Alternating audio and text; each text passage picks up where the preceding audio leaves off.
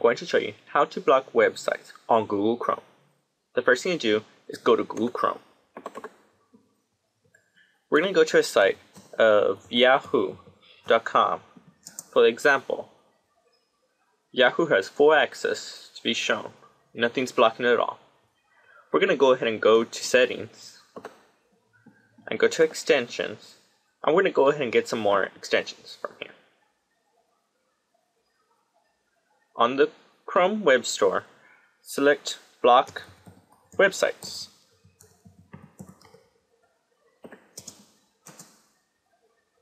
And then be sure on the results, select Extensions.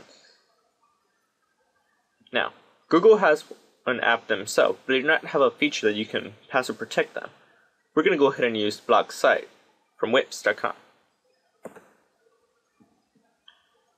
You'd select Free and select Add. Once this screen comes out, you can exit that. You can also exit the Chrome Web Store.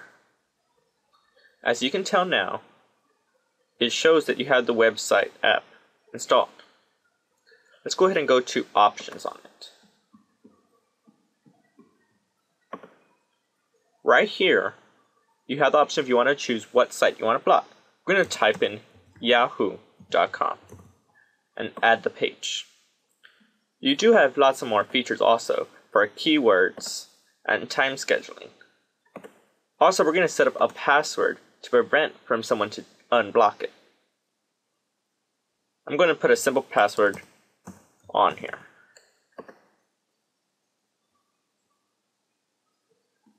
We can now exit the Block Site app and the extensions also.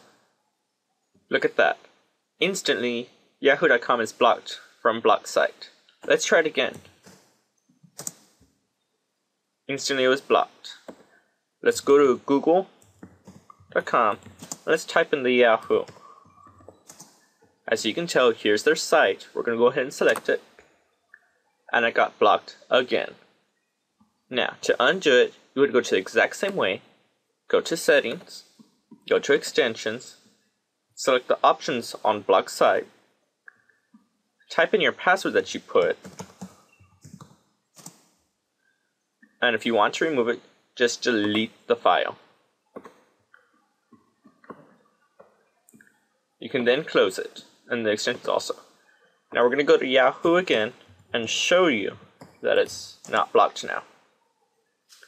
And that's how simple it is, how to block websites on Google Chrome.